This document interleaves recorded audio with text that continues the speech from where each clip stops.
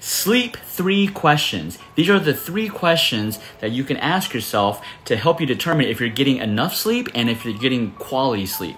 So this was actually, I read this from Dr. Matthew Walker, who's a scientist. So he came up with these 3 questions. So the first question is, we tend to set an alarm clock in the morning to wake up. So can you wake up at, let's say you set your alarm clock at 7 a.m.